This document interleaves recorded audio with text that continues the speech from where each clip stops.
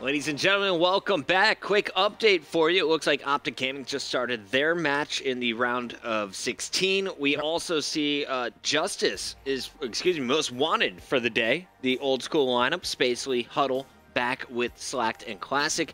They are just about to win. It looks like 60 seconds left. We have it over here, Ron. While we wait for EnVy and OpTic Nation to get into Game 2, their Search and Destroy, here's a look at the final 60 seconds from Most Wanted, and Stunner. You say just about to win. They held that last hill, but they need to break this one. Spacely's actually going to fall there, so Huddle. They're trailing. Break it. 3-point game, though. Hardpoint still going to be contested. They don't have control. Spacely's got to go huge here. Can't get it done. Melee to the face. A little lag. Let's go. Come on. And we're going to lay out. Let's go ahead and listen in with Spacely. 1 mid steps. 3 in the hill. They're all in the hill. They keep going. 1 mid street, mid street. He's coming mid steps. I need help, dude. I need my garage shot too. Push out your fire. Push out your fire. Stops again. It'll die. Push fire. Fire, fire, fire, fire. Fire. One shot. Fire. One shot. Fire. Got me. Oh, man. We had a 70, like a fucking. Yeah, do you want to know why? Yeah, do you want to know why? Because you started pushing garage for 5 seconds. And just fucking rotate, man. Wow, a little bit of frustration. You can see the problem. It's Huke. The Huke is on fire, man. 41, 33, 11 caps, and 2 defense. Look at Huddle, though. 45 kills. And Temp, the guy who's filling in for TJ Halley, 39, 31. Fantastic start to that best of 3, potentially a best of 5 over there. So the last 5 seconds, they throw that game away. No, it looked like before that. No, I mean, you heard Spacely. As in the last 5 seconds prior to when they lost that hill. No one watched the mid street after Spacely died, and he was also calling out fire. No one pushed out. How many times did you hear him say, push, push? He said push, fire, and 2 players did. They both lost their gunfight. You can't. So I don't know if you that, though, right? Yeah, I don't know if you blame that on Most Wanted or if you give props to Stunner. I'm going with the props. Good work, Huke. I saw you in that kill feed. Huke fanboy. I am. I love this kid. 15 years old, gonna be the best player one day. Potentially, if they keep making CODs like this. Can you imagine how different it would be right now if Huke was 18? If you had all of Stunner at the age of 18, how different all these like roster changes, all the trades, everything, or even just that Stunner team staying the way they are. It would be nasty. What I love about console esports is there's always the new breed, the new wave of players coming in. We first saw it really Scumpy breaking out, Eggs, TP, all young guys when they first started winning championships. I remember interviewing them at the age of like 15, 16 years old. So weird. Oh, yeah. I mean, I was just in college at the time, and these guys, youngsters, now they're kind of the old men of the group. There's constantly new waves. Huke is kind of the guy at the forefront of the newest wave, and right behind him you see names like TJ Halley and more. Yeah, Happy, let's not forget about him. He's still relatively young. Yeah, I can't believe how young Slacked is. 17. See, Happy is actually in the Spacely Slacked Huddle group. Which is weird because they form a team. 14. Ben wants this team. I want to see. I tweeted out, I was like, TJ Halley, Huke, Happy, Slacked. God Squad. That is your underage God Squad. That is just because I mean, let's be honest, those 4 players for at least two, maybe 3 months, they're gonna struggle to find a good team. Why not just all team together? And that is a team full of raw talent, which I think could still place very, very highly. I like it. You have to think about these things. You know what else I like? Best of 5s between OpTic Nation and EnVy. We got game number 2 starting up right now. They're going to Search and Destroy for game 2, and on your screen, we're going to start things off with the guy who dropped 39 in game number 1. It was Mr. Karma, and let's take it to him. He's starting off ASM1. He's going to have Mute as well as a sniper on his back to go with that frag grenade. All right, let's see Karma. Can he go for that sniper? Oh, the stuns. Yeah. That puts a stop to his impressive little jump snipe. Is he going to change his class? Nope. Yep. I think he's going to keep he's going to keep the sniper rifle out. All right, let's go. Merc already getting first blood on Swanee, though, so probably looking for a pick here, trying to even the playing field. Yeah, did he see J-Cap? No. They're about to meet on this mid-street. Action going down. He's going to poke, get one. 2 more players at the bomb site. Won't be able to chase down the second, and he will be the last one cleaned up for OpTic Nation. So EnVy starting things off pretty nicely here in round number 1. That would have been impressive if Karma could have maybe found that second. He knew the third was there as well because he saw him when he double jumped over. But Search and Destroy, definitely the thorn in OpTic Nation's side. Yeah, TP said to me that if they can pick up one S&D, they'll win a series. How is EnVy and S&D? So. You know, they have good games, they have bad games. Okay. But definitely better than OpTic Nation. I think it's fair to say right now, Nation's S&D is definitely the one thing which holds them back. You see him respawn on land, all these guys dropping serious digits, but it's just search and destroy. They just have some massive inconsistencies. And Proofy just threw himself at the EnVy base. It's like, what was the plan there? Like, Yeah. what was the strategy? Well, there's 3 people already dead. So Karma's like, all right, guys, we're going for the fastest deaths possible. I mean, Let's that's just charge two him. times he's been left on 1v4. Already, Ugh. 2 rounds gone. So, Ugh. if I'm Nation, needs to be sweating out some S&Ds. Do something, get some S&D tournaments. I wasn't watching the minimap to see what was happening with the other 2 players, but Proofy being where he was as quickly as he was, without checking that doorway. Pretty aggressive defense. Let's see how they handle their offense. I want to go over to Proof. He's going to go with the Bell, and you can see Trophy Mute combo for the Exos. Is he the bomb carrier? Doesn't look like it.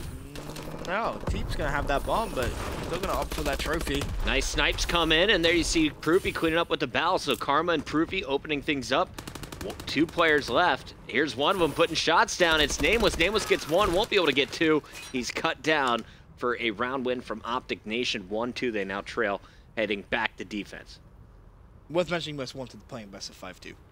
So, Okay. it looks like a couple of these teams are going to go for this best of 5 OpTic Gaming this game. But the big one is FaZe right now. They're actually tied at 1-1 in a best of 3. If they lose, I'm just going to say I called it. And You called it to happen early. I'm just going to put my hands up in the air, do a little dance, and everything's going to be okay. We'll check in on that a little bit later, so heads up there. You can check out the FaZe stream. That is going to be censored here on MLG.tv, but currently you're watching OpTic Nation going up against EnVy. Starting things off with Karma, you know, just a legendary player, 2-time world champion, trying to get his team in a position to do damage at COD Champs, and he's going back with the Moors. Trying to get a pick down low. Aggressive attack here coming in from OpTic Nation, all chasing the bomb carrier in the back of the base. 1-on-3 now for Merc. So much better than the first couple of rounds that you saw OpTic Nation play, just changing up that play style and picking up those first bloods. That's what's been crucial for the success so far in these last 2 rounds. See if they can try and continue that momentum and pick up some more. 2-2. You want to watch defense from EnVy or I offense kinda from do. OpTic Nation? I want to see a defensive side from EnVy. We just saw a defensive side from Nation, and you saw just very, very fast plays. They played for that map control, got the map control, and won those gunfights. And I do want to point out Proofy, after, you know, with that slight mistake on his previous defense, this round he picked up 2 kills, playing very well with an aggressive bow push. So, Okay. I Was it the same? I was watching him. He was the one who led that charge, and TP was right behind him while Karma was sniping. All right, well, see if EnVy can reply. He just lost 2 rounds back to back. Don't want to be losing that 3rd one. Nameless going to throw over a couple of grenades. Still has his overclock on. Merc watching A with Nameless here. And down goes Nameless. Merc is going to fall right behind him. Again, it's Proofy with the 2-piece, and before the bomb can even get down, this round is over. Missing a couple of shots that are going to cost him. Wow. Nation, 3 rounds I back to wish back now. we had this kill cam from Proofy. Just coming and cleaning up Nameless in the same spray. Gets TP, who is behind him, and then Swanee comes in to finish the round. Proofy and Swanee doing damage in that round, picking up all 4. Proof started off 0-2, now 6-6. I know who we're watching. Back to back. Well, you want to watch Merc? Yeah, probably Merc or the guy on a 6-kill streak. I think that's probably a good idea. Yeah. So we're gonna watch some Proof defense. I'm really curious by the. I mean, trophy system kind of makes sense on recovery at the start, just because you see spawn nades come in, but yeah, after the first 10 seconds, it's kind of like, well, I don't know. The A bomb site seems to be heavily naded, especially down here on this ramp. well, dead silence or mute, I should say. Gonna go on is Proofy hunting for that 7th kill off the streak. Meanwhile, Karma pushing up, and there is going to be that 7th kill. Proofy just picks it up, backs off a little bit. Another first blood, and this is going to buy some time for his teammates to get in position. You see TP on the flank. Oh, that dash cost him. That little dash to the Yeah, side. the boost, giving up his location. Meanwhile, Proofy getting behind enemy lines picks up his 2nd. So an 8-kill streak for Proofy before finally going down. It's going to leave Karma and Swanee left in a 1v2. Clayster last man up for EnVy. He's got the bomb making his way over to A. And right now, there's no eyes on A. So if he gets it down quickly, he could potentially get away safe.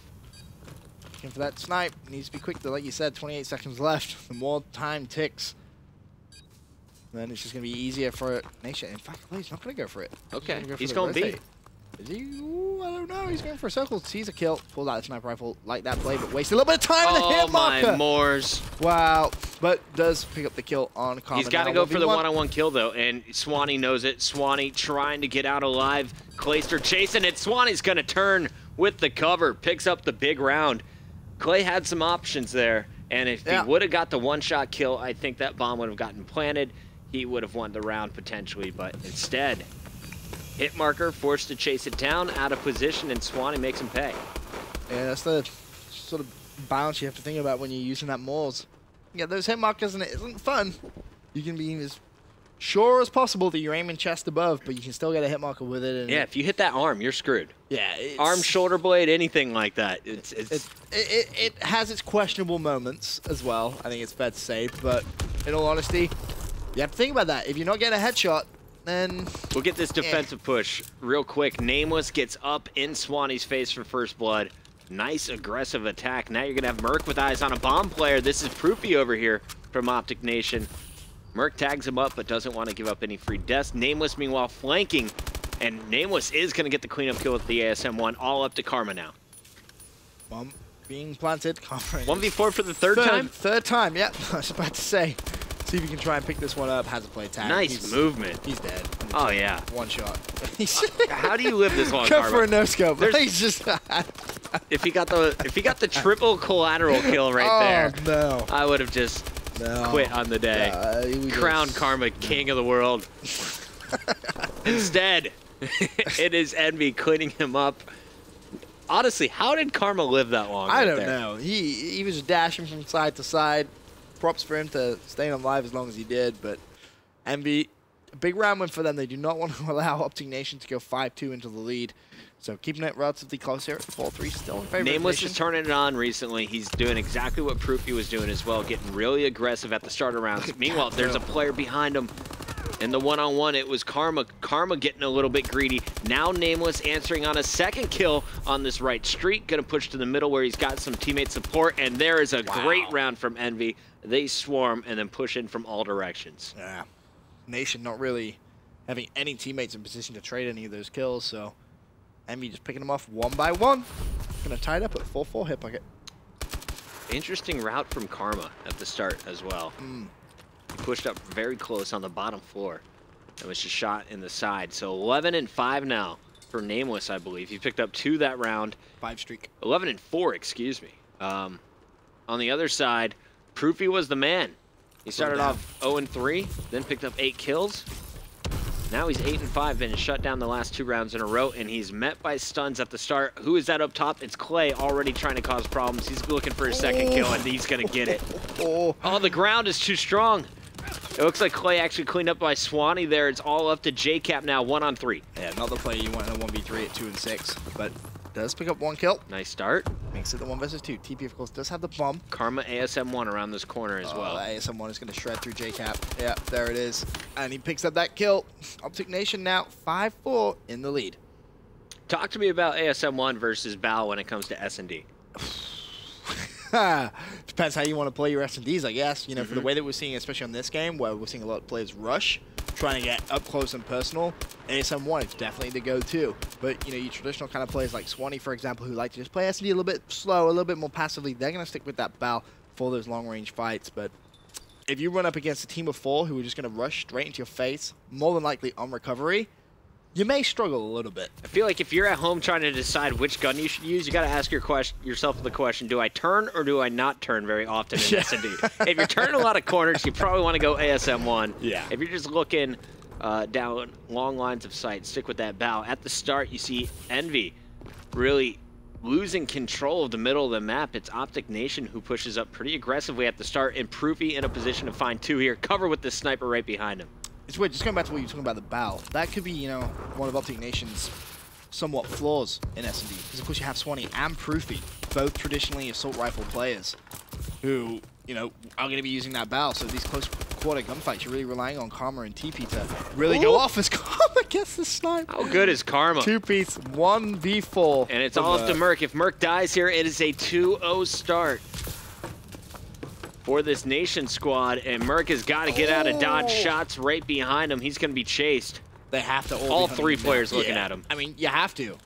Merc's going to know that too. Turns around, looks for the 1v2, gets it, manages to dive down, looks to his left-hand side. Merc could actually do this if he picks up the one kill. Would have been good. I like the energy, though, Ben. I mean, if he didn't pick up that kill on the left-hand side, if the player on the left had been peeking, it's on. It really is, because he did so well to get that second kill and then kind of give the Fist of Doom down, get himself on the floor once again as quickly as he possibly could. But unfortunately, Swanee with the bow, just like, nope, don't think so. OpTic Nation doing things big. We're going to cut over now to our friends at FaZe. Real quick, though, before we do, you see the numbers. 11-6 from Nameless, going very strong for EnVy. It wasn't good enough. JCap struggling 3-8. That's 2 games in a row that he's struggling here. On the other side, pretty strong performance across the board. Karma and Proofy with the highlights in that game. Looking over at FaZe, 3-2 in the lead now, Bucket. So still not a good situation. This is game 3, we should remind you. In the is it round of 16 or the round before that? Round of 16 this one currently, I believe. So they're going up against Echo. Slasher in fact, and Moj picking up the first 2 kills here. This isn't even round of 16. Round of 32 action. So this would be an SB style loss if they go out here. That would be. I mean, it's a 1v4 right now for Trump. So yeah, the FaZe should win that round. And they do. 4-2 though, still not really in a comfortable zone there. They had that defensive side. Now FaZe going to go back over to the attacking side, and that's going to be a must-win. And one thing I love about Biolab S&D is just you kind of have those 2 options. You either rush purple, try and get control, go for that quick plant, or you can go over towards that A-bomb site. Maybe go towards that green plat, play a little bit passively, look for some sniping kills top blue. And for FaZe, playing with Mochilla as well, who I think we all know at this point, Justice's S&D record isn't the best. Bucket, let's just put it that way. It's not the best. It's a surprise when they win. Yeah, it really is. It's a weird one because he tends to lead that Justice team, so his role now playing as a pickup for FaZe is going to be very interesting. Actually, I can hear OpTic Gaming's call-outs, so I may have done goofed on the red zone. I forgive you. Good. Okay, cool. I like hearing Scumpy's voice, so it soothes me. Yeah, you hear Nate Shot talking in a sensor. Not this year. Oh, that's a big first blood from Slasher. That's the snipe I was talking about. When you head over towards green, get that snipe top blue, opens up that whole bomb site, and all Sensor needs to do is win that gunfight. Does so. 3 versus 1, and he's got plenty of support over here at A as well. They're chasing it down, so a good 2 rounds real quick here from FaZe. They're 1 away from closing it out. And I think we can just assume they're going to be moving on. Let's take a look at this OpTic match that you have set up as we bring it back to us. Also, Game 3, Biolab CTF is actually loading up right now, so 30-second commercial break. We'll be right back with more OpTic Nation EnVy going into Game 3. Nation in a position to close it out with the swift 3-0.